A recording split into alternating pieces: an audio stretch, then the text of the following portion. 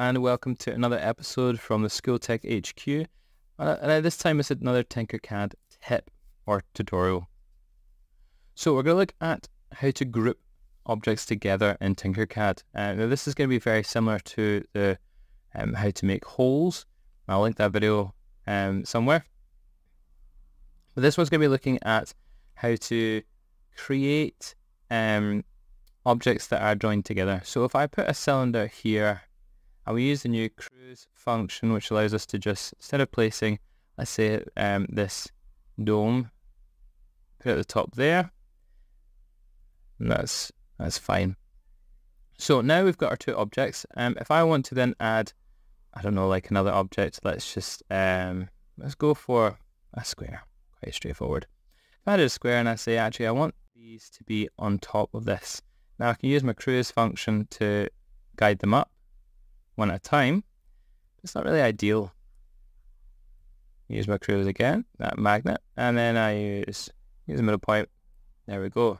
Now the problem is if I want to then move all this over to a different place, if I click on the bottom one and move the square, so I only use the square over here, it's not all going to move together. So we need to fix that. The way to fix that is by selecting all. So if I hold down Shift, and I can select all the objects. Now they're all selected. It tells me I've got 3 shapes selected. Right above that, there's this kind of square and circle joined together here. And as you can see, there's a shortcut as well. So I can either click on that, and it creates a group. And now it all moves together, and I can change the color of this. Let's make it that, or I can customize it. I can choose specific points and still show the different colors that way. So they're all grouped together now.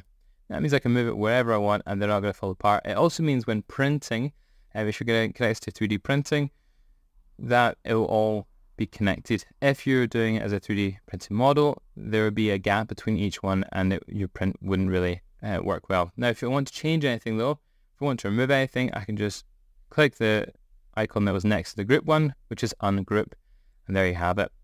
Another way to do that is if it's only 2 things I want to join together, so maybe just these 2, I could click and drag.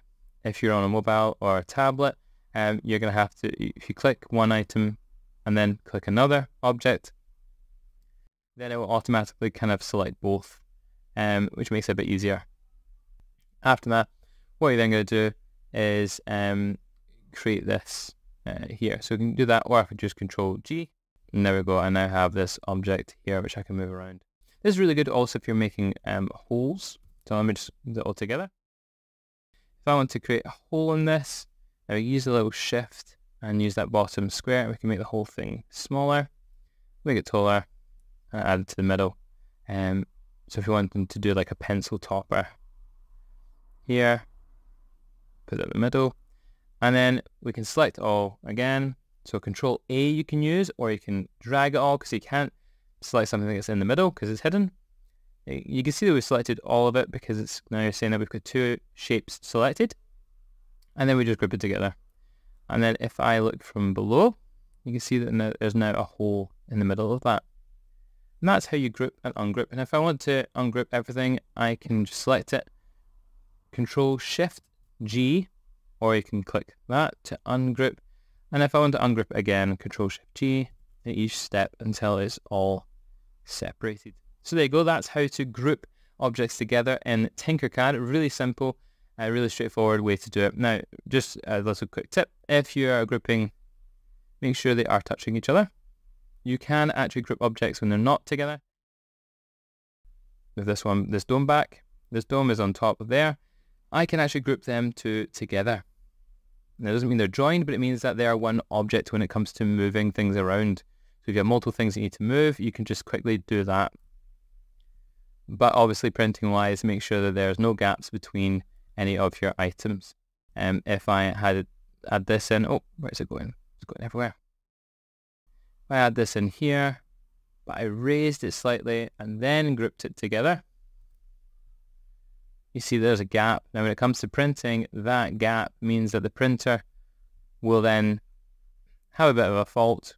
It won't print it properly and then you'll get spaghetti. Lovely spaghetti 3D printing. But yeah, so please make sure that you are joined together when you are grouping them so there's no gaps. Thanks for watching. Until next time.